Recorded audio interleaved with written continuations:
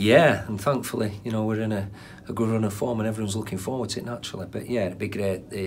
Obviously, we know Sunderland travelling great numbers and we've got fantastic support. But you know, our support's been really good recently. You know, both vocally and away from home.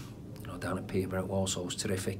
And I noticed in the last home game against Coventry as well. You know, there were more numbers and certainly got behind the players, which was great. So yeah, everyone's really looking forward to it. It's got the makings of a tough game, but one that we're ready for.